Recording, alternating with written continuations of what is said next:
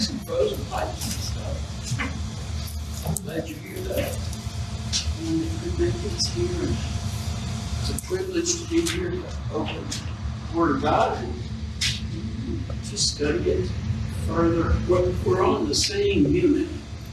Christ is rock, but we're on a totally different set of verses.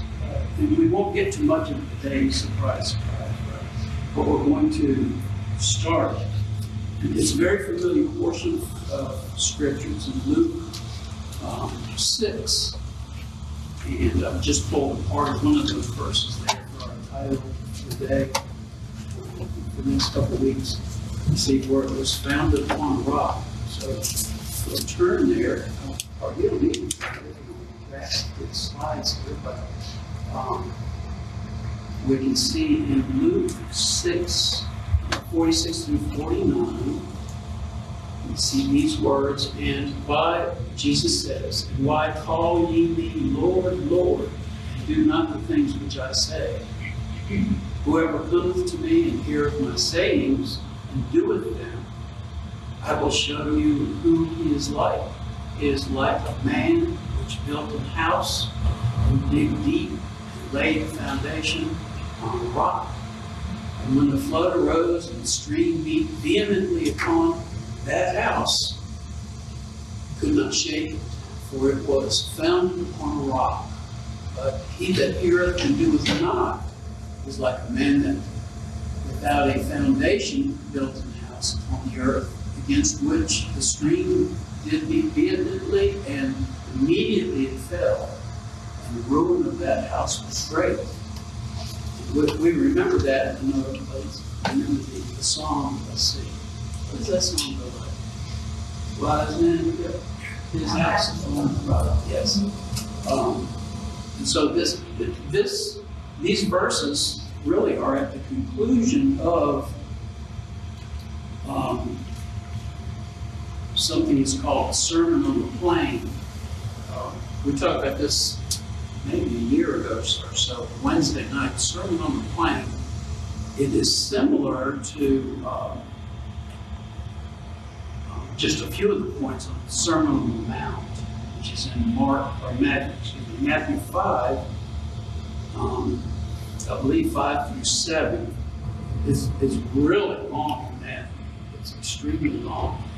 In the Sermon on the Plain, which is in Luke chapter 6, you have some identical thoughts, but it's a whole lot shorter. And both have the Beatitudes. We remember what the Beatitudes are. We're not going to talk about those today, but that's kind of the background of what we're seeing here. This is the end of that sermon that Jesus gave. You can see here why it's called Sermon on the Plain. In verse 17 of the same place, Luke 6. And he came down with them and stood in the plain, in the company of disciples and a great multitude of people out of all Judea and Jerusalem, and from the seacoast of Tyre and Sidon, which came to hear him and to be healed of their diseases. You see that now. If you read that in Matthew, you'd see he stayed up on the mountain and just talked to his disciples. He was his disciples plus a great multitude of people. He came down from that mountain with his disciples and preached this sermon. The idea is here, we see Jesus doing things usually once, but a lot of these points as he traveled town to town, he was talking about the same thing. And so the Beatitudes may have been taught 15, 20 times. You don't know that because they were important. That's why they're in Scripture. And the other things that Jesus taught, not just taught the one time we see him, we don't have a complete list of everything done by Jesus, right? We simply have what the Holy Spirit inspired men to write and to preserve, and then put them into what we call the Holy Bible. So anyway, that's what we're doing. And so we come back to this slide. Two slides. We're going to read it again. There's a reason that we are, because it's really some definite things here that are very important to us as Christians. Very, very important to us. So as you read it to yourself, I'm going to read it out loud, but as you read it to yourself, take a look and say, it's speaking to us. Okay? And Jesus says, why call you me Lord, Lord? Do not the things which I say. Whosoever cometh to me and hears my saying and does them, whoever does them, you hear me and you do them, I will show you to whom he is like. He's like a man who built a house. He digged down deep, laid the foundation on the rock. And when the flood arose, the stream beat vehemently on that house and could not shake it, for it was founded upon a rock. Now we see the word rock there. We won't get this far today by any means, but that's why we're using this in these particular units, because Christ is the rock. We know that that foundation is the rock, right? It's Jesus, the rock. Okay? Built on him. Now, how do you know that? Look at the first part. If you hear my words and do them, you built it upon the rock. Whose words? Jesus' words, right? That's the rock. But he that heareth and doeth not, this would be a disobedient Christian. All of us tend toward disobedience, even if we don't want to. It's in our nature. And with time, a lot of that, which is wrong, some of that goes away. A lot of it can go away if we really see God's will in our lives and do it when we know it. What happens? It becomes, that's our new life. Right? But we're doing that. Why? Because we keep seeking it. Right? We want it. We desire it. And it becomes our habit. It becomes the way that we live. But we have to start somewhere. And we have to continue on. The man that doeth not is like a man that is without a foundation. He built a house on the earth, against which the stream did beat vehemently, and immediately it fell. And the ruin of that house was great. Okay, so some thoughts just going into what we're going to do. We're going to talk really about this verse. The topic is this verse right here. And why call ye me Lord, Lord, and do not the things I say? I'm not going to talk about it in a negative way at all. There's some negatives there, right? I mean, that's really negative. That's kind of a line drawn. And it's Jesus, our Savior, and God that's doing the line. It's drawn that line. So we should pay attention to that line. It means a great deal in our life. Think about this. In that verse, take a look at it, examine it, let it kind of sink down into your thought. This is the only correct relationship between those calling Jesus Lord, is very briefly and eloquently stated here. There's a relationship here. If you're calling me Lord, let's make it positive, then you'll do what? You'll do the things I say.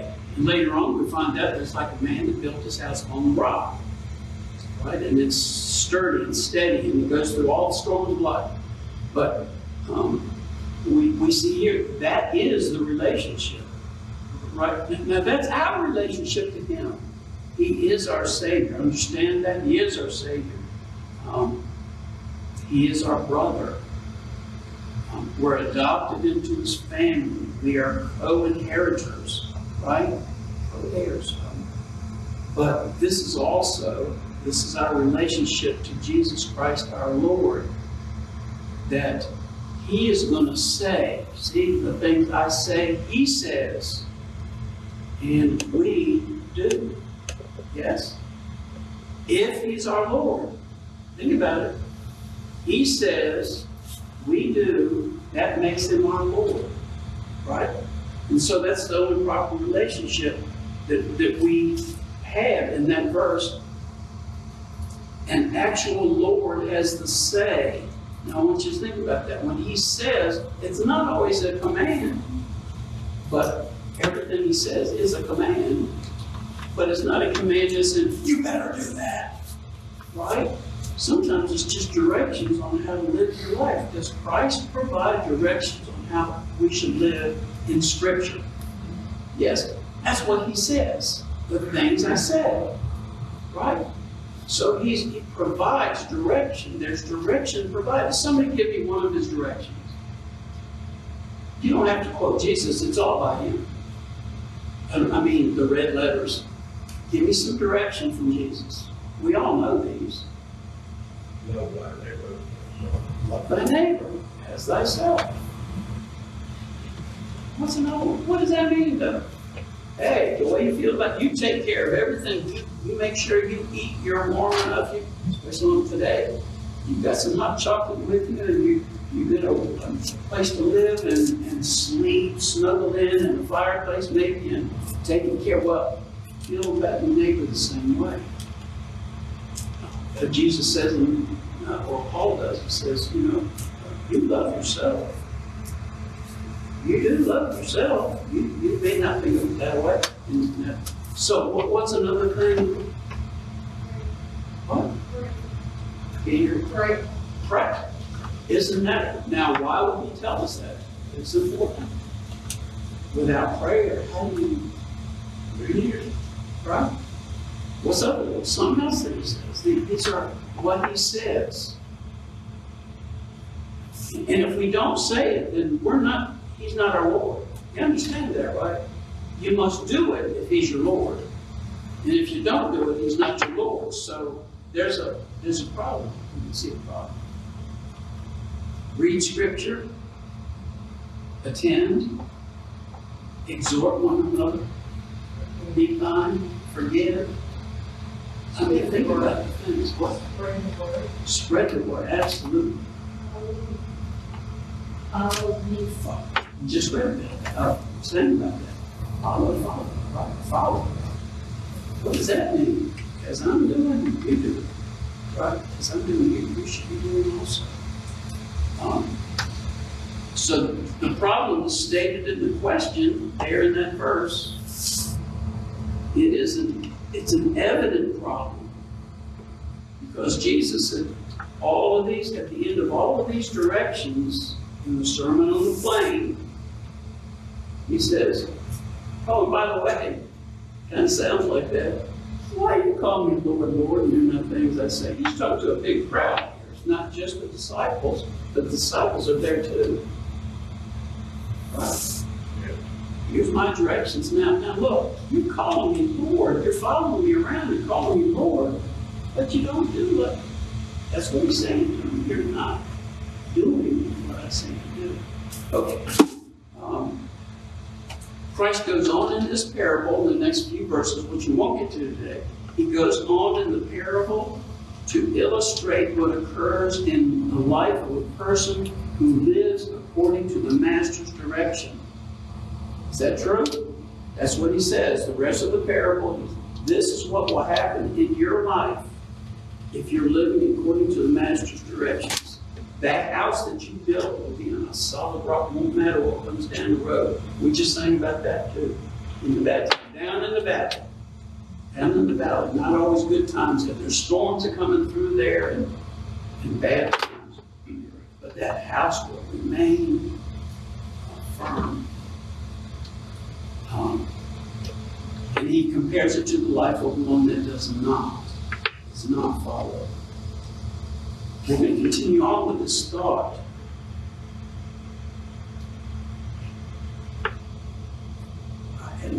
I added this little, just kind of a summary there. We cannot be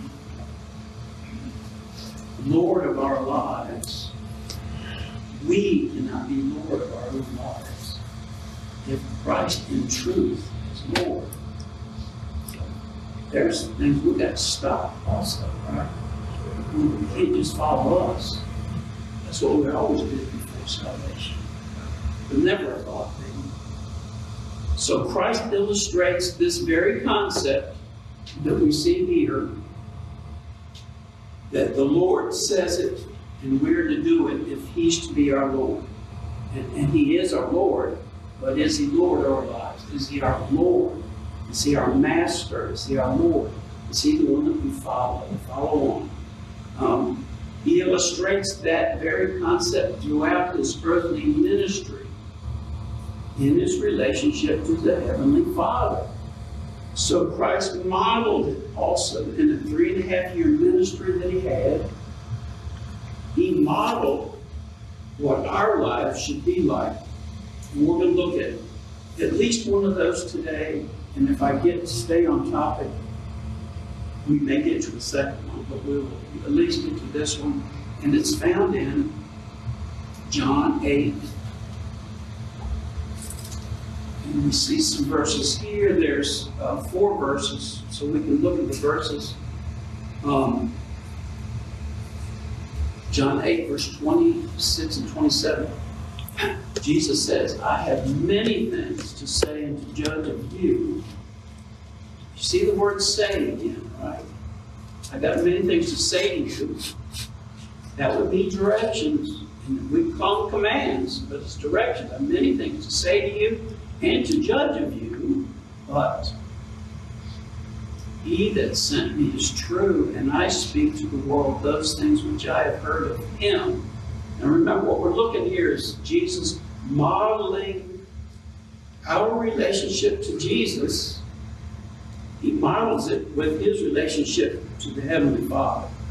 Okay? So he shows us that. Remember, Jesus always said, the things I say is from the Father.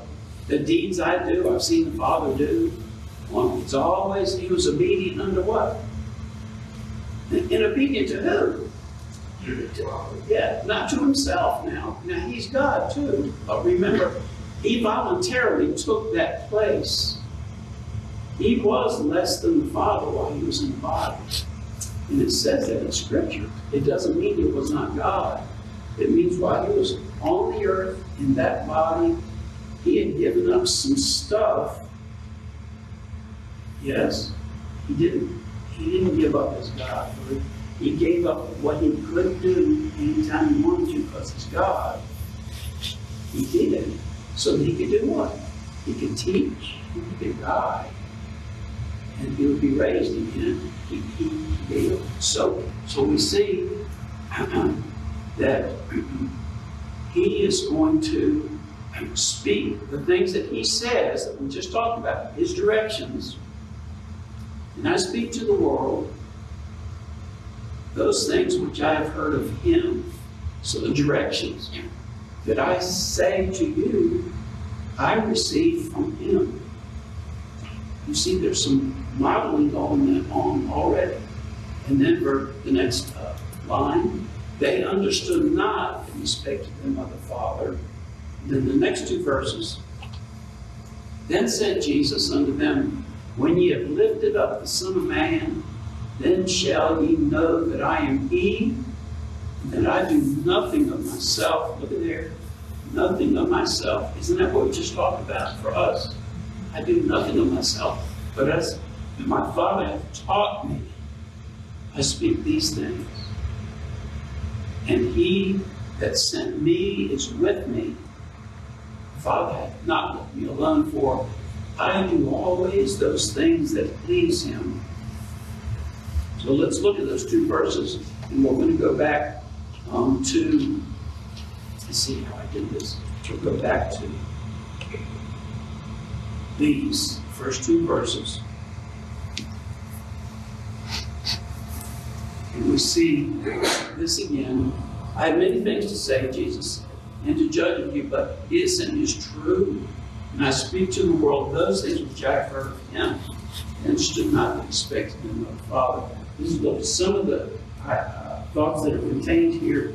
This is, first of all, we see here, it's his first public announcement of the crucifixion awaiting him.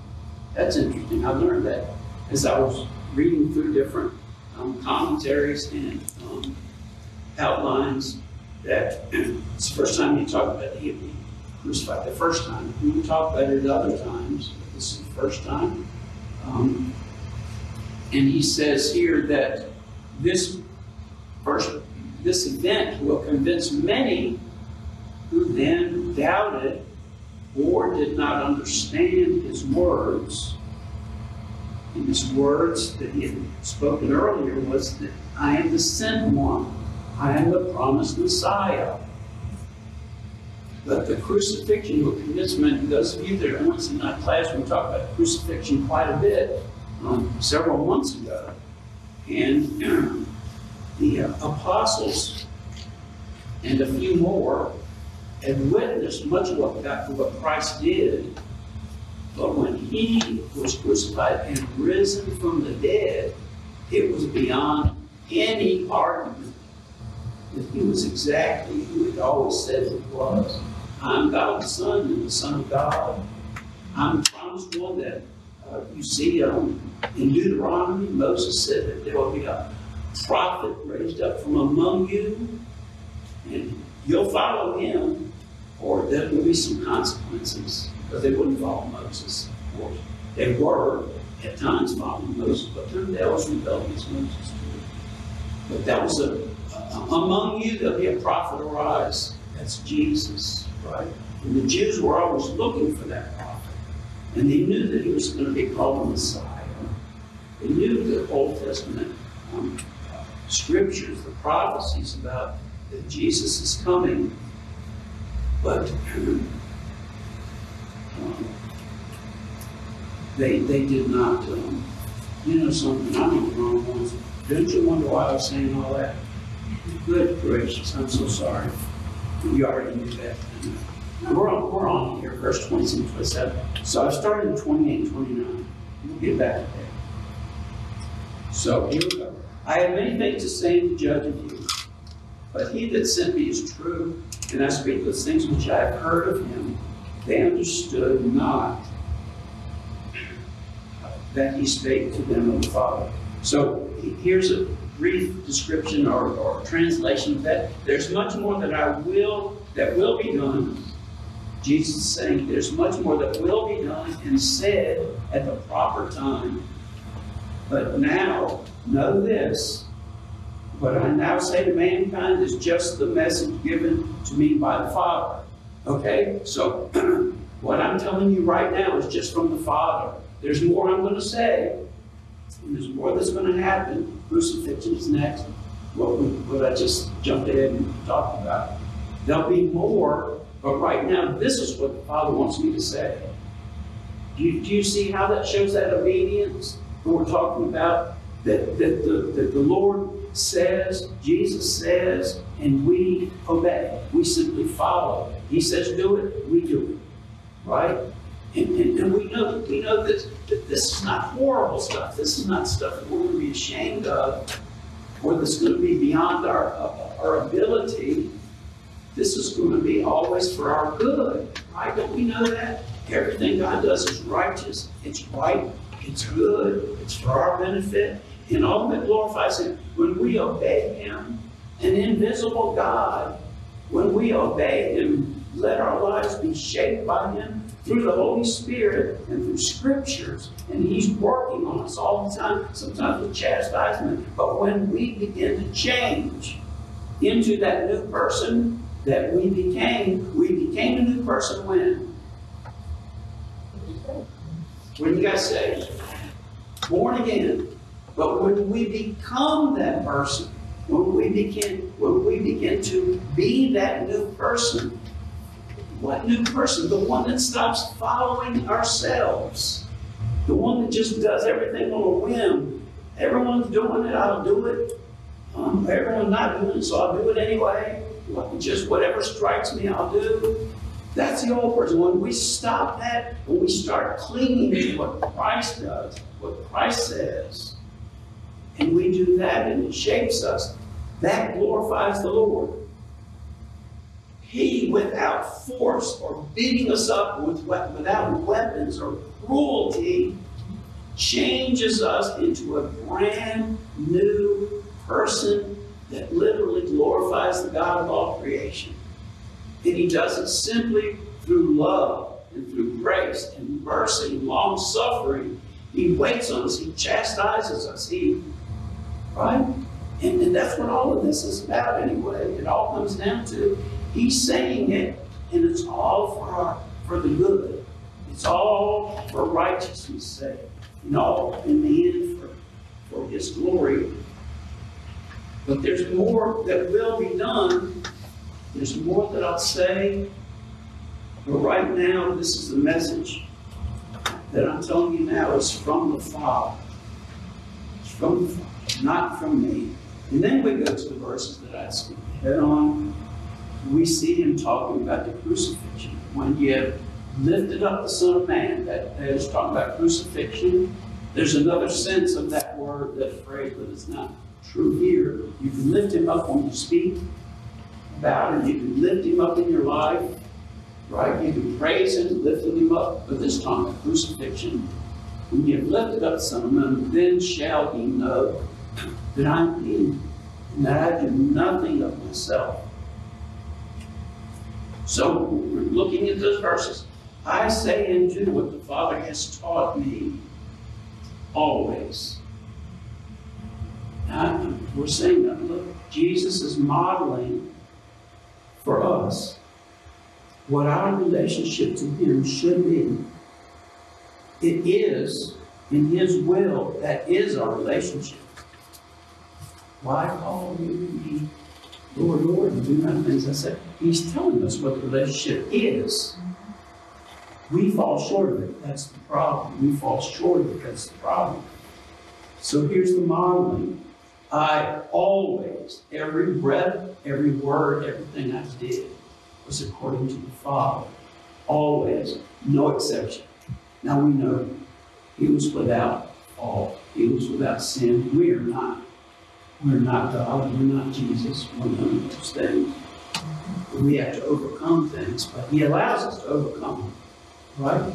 And He causes us to overcome them also sometimes by the way that He works in our lives. So, I say and do, Jesus says, I say and do what the Father has taught me always. There is nothing of myself in my message or in my actions. I don't say it and I don't do it unless the Father has said it. Now look, that's supposed to be our relationship to our Savior. That same relationship. Okay. I want you to see the word taught. It's about halfway down. But as my Father hath taught me, I speak these things. And He that sent me is with me, etc. But let's look at the word taught. As my Father hath taught me, the word taught brings in another word for us today. And we may get to it briefly just right at the end. But the word taught is really the same thought, the same word as master. The word master means teacher in Scripture. So when they say master, master, they're saying teacher, teacher. Remember one of our guest speakers talked about the followers of the teacher. There would be this teacher, and the one that got closest to the teacher, followed along closest, got more dust on him. Right? Remember we talked about that? That was the younger of the two. I forgot what name. Alex. Alex? Alex. Okay. But we see here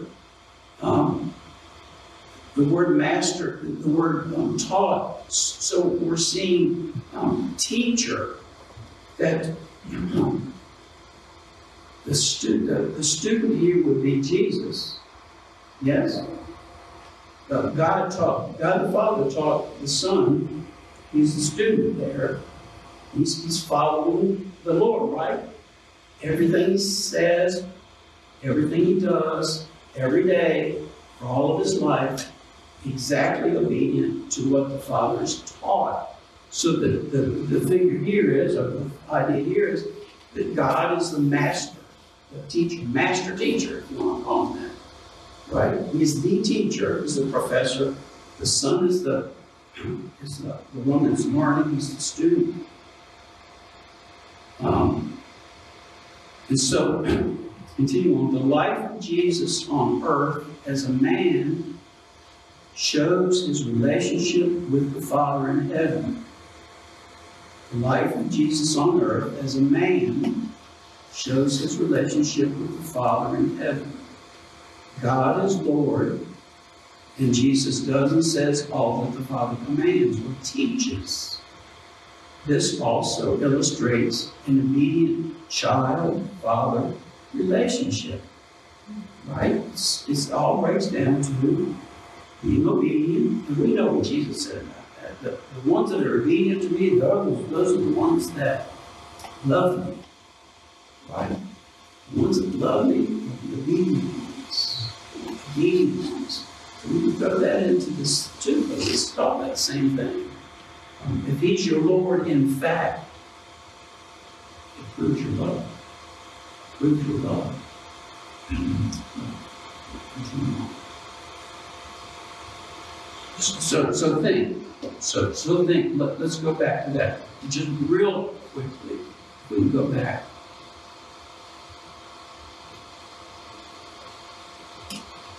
Where did I ever go wrong? There you go.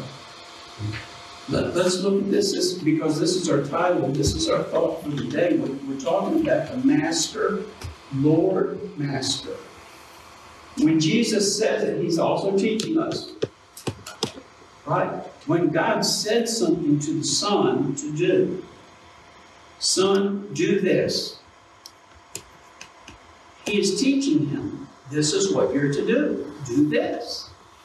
When Jesus teaches, when Jesus says something in Scripture, he's teaching us.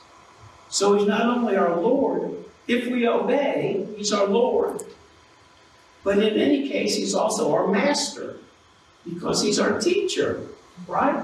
So Jesus is our Master and Lord. Master and Lord. If we do what he says, right? We can hear it and not do it. And that's like the man that built on no foundation. Right? But what we hear and do, of course, we're on the solid rock. And then we see another step to take in understanding this concept is this. If he is Lord, he is also Master. In Jesus' actions and in his is teaching. When he performed the miracle, he was teaching. He was teaching, right? You were learning. He's able to do that. He can heal. You're learning that. There may be something else. Because sometimes when he healed, he would then have this discourse about what he just done. There will be teaching going on. That's the master concept. He's the master. In our obedience, though, and in our following, he is both Lord and Master. Both Lord and Master. And that's kind of what we're after today. If you would turn to John in your Bible, John 13. This is a very, very familiar portion of Scripture to you. And we're going to read it with the idea of looking to the same notion, the same idea that we've done so far today. And that is that in order for God to be truly your Lord, you must hear what he teaches and obey it. In that case, he's both your Lord and your Master. Listen, what else could be teaching us? Forget the Bible, forget it. But what else teaches us? What? Examples. All right. Forget about the Bible. Something else in our life. The Holy Spirit. Forget about the Bible, see? I'm not talking about the Bible, I'm talking The about the Holy world. Spirit. Don't we learn?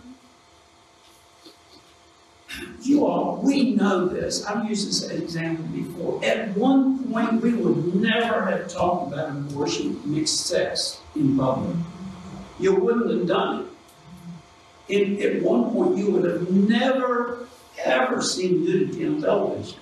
It wasn't there.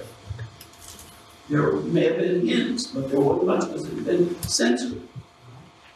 The radios that people used to listen to all the time, the words to the songs weren't filled. You couldn't get on the air. If you had the wrong beat in the song, some not nasty words, the beat of the song was banned. The the song we made. I mean, things have changed. We have grown numb to it. We don't even get embarrassed when we hear it. It's just part of life. Now, where did you learn that? From the Lord. From the Lord. That's what we learn. We also learn from our parents. We learn from our best friends. We learn from the enemies. Growing up. We learn from textbooks. We learn from all kinds of stuff. So there's other things. There are other competing masters out there. Who's got control of this junk in the world we learn from?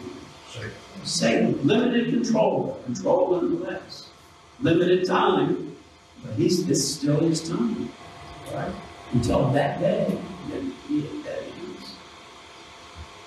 So when we are bombarded with all of this stuff, it's in competition with what our Lord and Master has. So why is it so hard for us to make Him truly our Lord? Because of that. And because the sin that dwells within us. Paul says it this way, within my body dwells no good thing. Now, he ain't not talking about the Holy Spirit, he's talking within us. Right? No good thing. So, no good thing here, no good thing there. It's hard for Jesus to become our master, our teacher, alone. In the Lord, we obey what we learned, what we've heard from Him. Always in competition. So John 13, let's read this 12 through 17.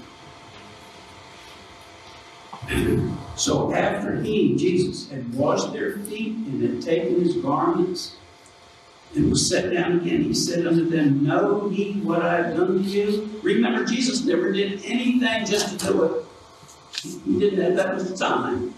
He limited everything there was a point to. A big deal. It was always a big deal. You know ye what I've done to you? Now look here. You call me Master and Lord. And ye say, well, for so I am. What did He just say? I am your only teacher, and I am your only Lord. That's what He's saying. I am. That's who I am. And if He says it to them, He's saying it to you and me as believers. And then He says this, verse 14. If I then, as your Lord, if I then, your Lord and Master, have washed your feet, ye also ought to wash one another's feet.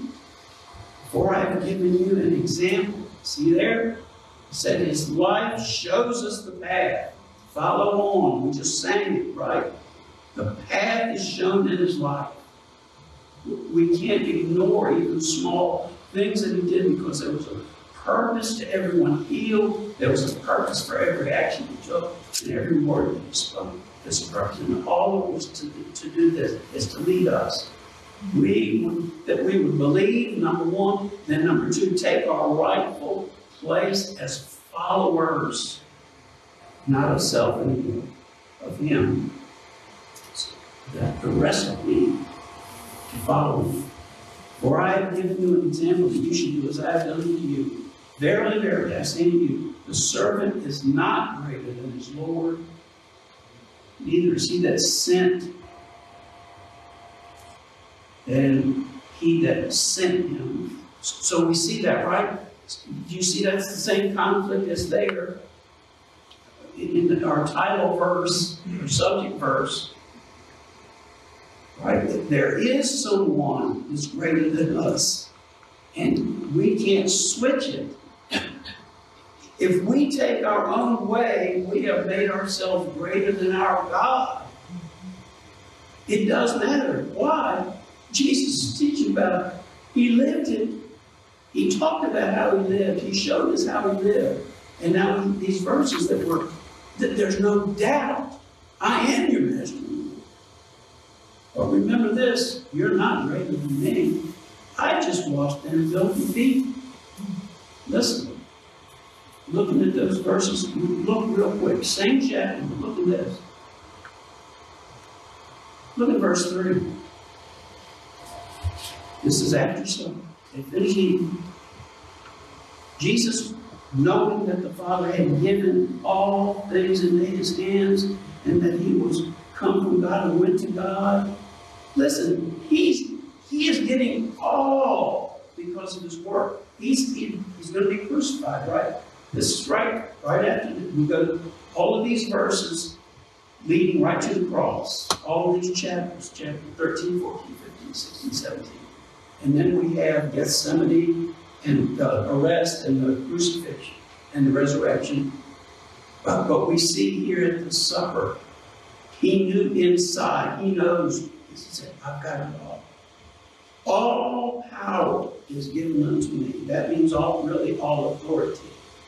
It's all mine because I'm going to pay for it. Yes. On the death, with the death. It's all mine. That's the man that right here is going, takes his robe off and washes filthy feet of 11 disciples. Yes. There's some humility being shown. He shows us how to live. He shows us how to live. As our Lord and Master, he's teaching here.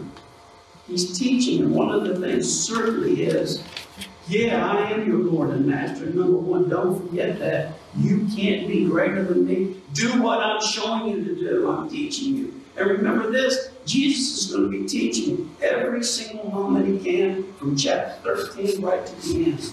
And then he comes back. You remember? He comes back and he teaches for 40 more days. All of it with his disciples. And not just the apostles now, but those that would follow him. Yes. Day after day. Nothing but gold coming out of his mouth, right? This is what we do. This is the plan. This is what, and that's what they did. That's what they obeyed doing. So he is definitely the master. And if you don't put yourself above me, I am your Lord. Right? We see that. The servant, verse 16, servant is not greater than his Lord. Neither is he that is sent greater than he that is sent him. I want you to think about it. He's telling them something. Folks, I've got disciples, I'm sending you. When I leave, did he send them? Yes. You're not greater than me. Preach me. Yes. Preach me, disciples, because I'm the one you should be preaching. I'm the master. I'm the Lord. Don't preach yourself. Verse 17, if you know these things, happy are you if you do them. And so that's the way to the correct existence for it. And I want to read just one or two little things here that other people wrote. I hope it's still on here. Yeah, it's still on here. Okay, foot washing has been taken and made into a silly thing by some churches where they literally have these very, very calm, solemn, the man in the Pope comes down and washes feet. That is not what he's talking about here. He is not talking about literally washing anybody's feet. That is not what it's about. Listen to this. These are, again, people that know more than me saying things like this.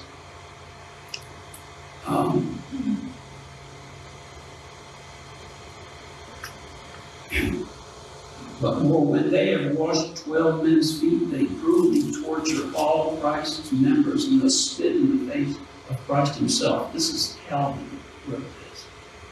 It's a ceremonial comedy. It's nothing but a shameful mockery of Christ. At any rate, Christ did not enjoin an annual ceremony here. He's not telling anybody to wash feet, but tells us to be ready all through our life to wash the feet of our brethren. And that doesn't mean that either. That means do what the brethren need. They're in need of. There are brethren who need. Anybody here ever have needs? Every one of us does. And there's others that are even worse off than we are probably.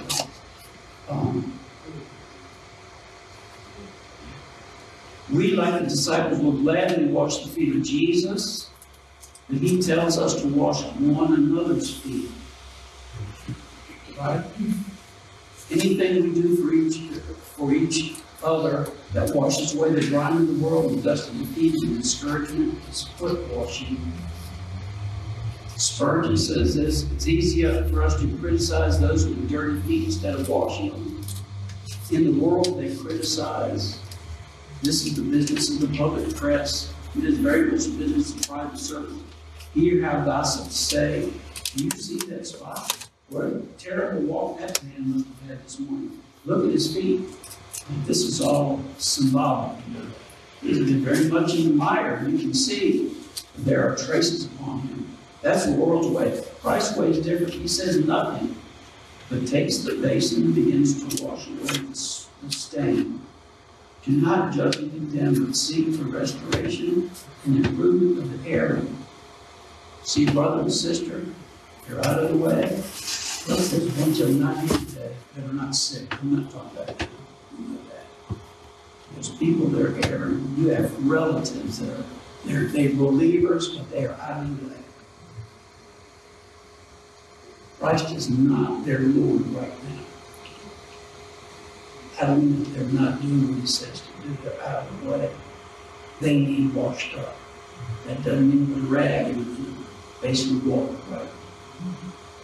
Okay, so we'll stop there. Let's pray. Lord, we do thank you for this time together. We thank you for your words. Help us, Lord, to lead a life of love is shown by our obedience. We praise you for all that you do. In Christ's name.